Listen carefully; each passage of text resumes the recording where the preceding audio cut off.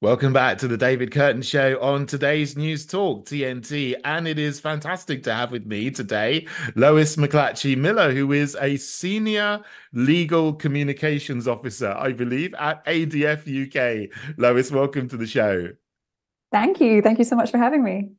No, really good to have you on. And one thing that we've spoken about quite a lot on TNT over the last week, because it is a really big issue, is this new bill in Scotland that has become an act yesterday on the 1st of April. It's an act that's come into force called the Public Order and Hate Crime Scotland Act. And a lot of Indeed. people are very, very concerned about how this is going to affect free speech, and something you've spoken about quite a lot. How do you think it's going to affect you, people you know, and people who have just generally got normal everyday opinions in this country?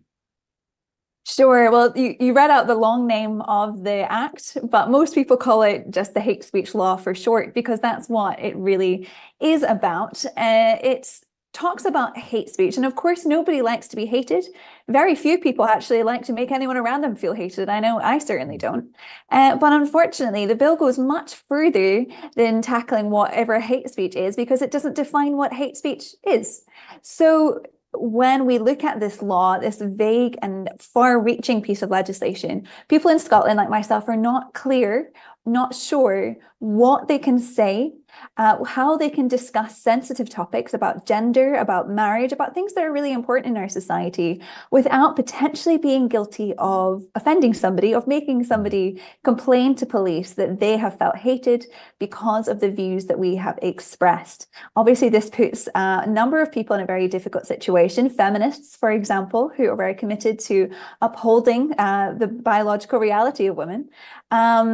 Christians' parents who would say that no child has ever been born in the wrong body, and we must do all that we can to support a child to feel confident in their own skin and not to be pushed into a dangerous path to transition.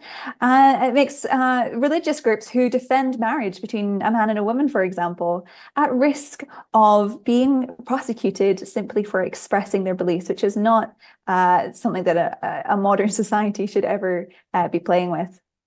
Well, I think you hit it the nail on the head there when you say this is about hate speech, but hate speech is not defined properly. So nobody knows what's going on, because people have been able to say things before, but we've gradually seen our free speech eroded. I mean, we've already seen people have been harassed by the police for many of those opinions that you've just mentioned, that there are two sexes, male and female, or marriage as a man and a woman, for example, which most people, I think 90% plus of people would agree on those things. But now there's a possibility of someone just complaining because they feel offended by it. The police can come around and you can get 7 years in prison. I mean, how do people feel about this in Scotland? It's a very harsh law. Up to 7 years in prison, as you say, is the maximum penalty. And there's also many disturbing parts of the law. For example, there's no provision for one's dwelling space, one's family home. So conversations that take place at the dinner table between families, if kids are encouraged to report what they find or what they've been told is hateful speech, and they report their parents for having discussed, sensitive issues about gender in society, then that could get their parents in trouble. We're going into a state Mm. which is a very he said, she said culture, which will put people off from having these conversations in the first place if they don't want to deal with the headache Mm. of facing, a potential investigation.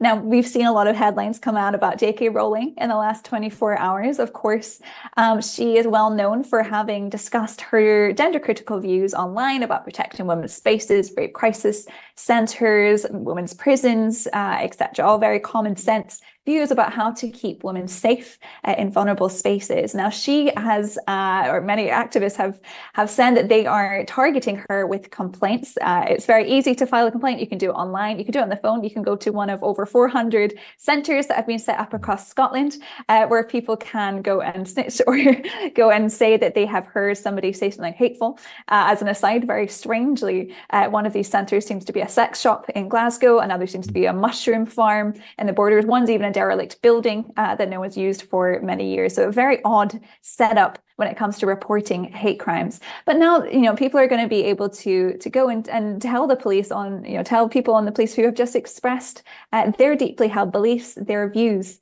and it creates a culture where nobody will feel comfortable to engage in conversations at all.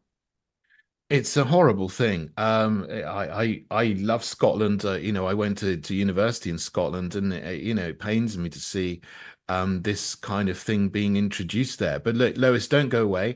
We're going to have Sorry. a quick news break and come back in a minute or so. This is today's News Talk, TNT. Welcome back to the today's News Talk TNT, and Lois McLatchie Miller from ADF UK is here to talk about the hate speech act in Scotland, which is a horrendous assault on free speech. I mean, we've spoken about this a lot just before the break, but another disturbing thing about this law is that it appears that they are claiming jurisdiction almost worldwide, because this law gives them provisions to arrest or hold anybody accountable to criminal penalties as long as they say something that can be read in Scotland. So it's not limited to what people say on the street or publish in a Scottish newspaper. I mean, I could be here in England and I could say something that someone in Scotland reports to the police, and they could come and press charges against me, which to me is also quite frightening. Is that the case? Well, this is the kind of ridiculous thing about hate speech laws in Scotland, but also being considered in Ireland and having been rolled out in other countries across the world. We now live in a society which isn't constrained by geography and by community, but we can share materials across borders, and we do every single day.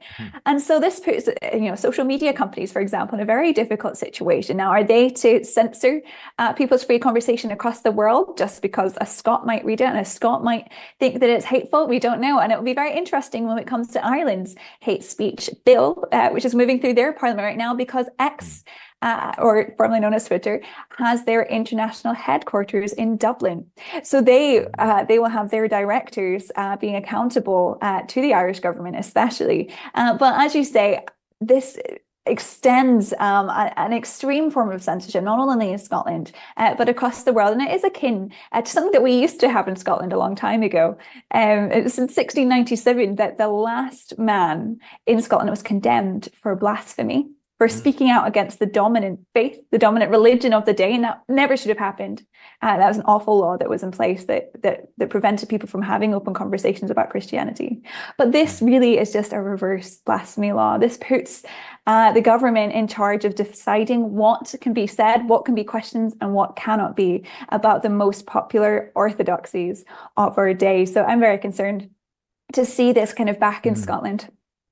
It seems here, yeah, again, this is almost like a collection of intersectional ideologies that if you cross one of them, then you can be brought before the courts. The police will arrest you under hate speech laws. But, there's nothing there about offending Christians or Christianity. It still seems like you can say anything you like about Christianity or the Bible, that would be fine. But if you offend an LGBT NGO, or you say something that's deemed to be Islamophobic or anti-Semitic or racist, any sort of BME, BLM NGOs as well, that's where you will fall foul of this law. So there's certain groups that have extra power to make accusations against people, of saying things that are offensive. Is that sort of how this is going to work?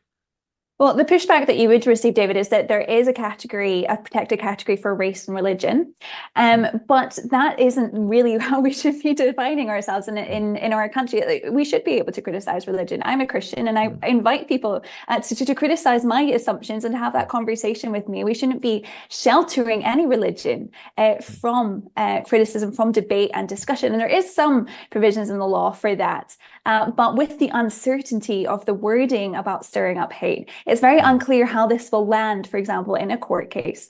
But if we look across the world where hate speech laws have been put in place, and ADF International have been working on this globally for a long time, we've got cases in Finland where a parliamentarian and a grandmother has been on trial 3 times because Mm. of a tweet where she tweeted a Bible verse and challenged her church for sponsoring the Pride Parade, something that she didn't think Mm. they had the place to be doing so. That was in Finland. In Mexico, we've been involved in supporting the defense of 2 politicians from different parties, different ideologies, who both hold views about the biological reality of women, had expressed their views on Twitter, and were convicted of gender-based Mm. political violence and placed on an offenders register for expressing that belief on Twitter or X. So we know the pattern of this, we know how it goes, and I wouldn't Mm. be surprised to see cases come up like this in Scotland where people are facing investigations or even trials for the beliefs that they express on Twitter, online, even in peaceful ways,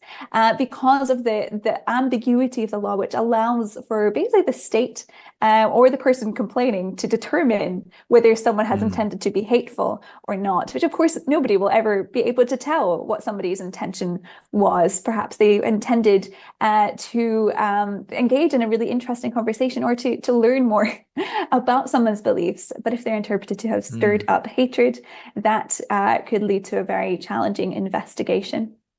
Well, this is the thing. It's subjective, isn't it? I mean, my view is, and as the leader of a political party, the Heritage Mhm. Party in the UK, the concept of hate should not be in law at all because it is Right. subjective.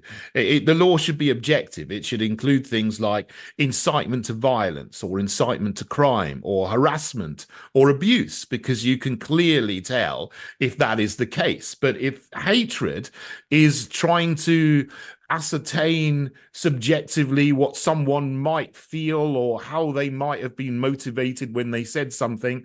And one person could say something and get away with it completely, and another person could say exactly the same thing, but then someone might say, "Oh, I feel that was stirring up hatred," and then they could be Yeah. find themselves on the wrong end of the law. That's right. Yeah. Hatred is an emotion of the human heart, isn't it? So no matter, Mm. Hamza Yusuf, Justin Trudeau, any of these guys who are trying to criminalize hatred, they will never be successful because it is a part of the human experience, unfortunately. And I don't like hatred. And I don't encourage it in any sense. But when it comes to emotions and responses, the way to deal with kind of bad speech or deal with, disliked points of views in society is to debate them, to show different points of view and to engage in those open conversations which will persuade others to change their mind, to change their views. But censorship, pushing views underground, saying that these people cannot be heard or seen, is only going to allow any bad views to fester. Mm. So what we need in our country is open conversation and not shut down.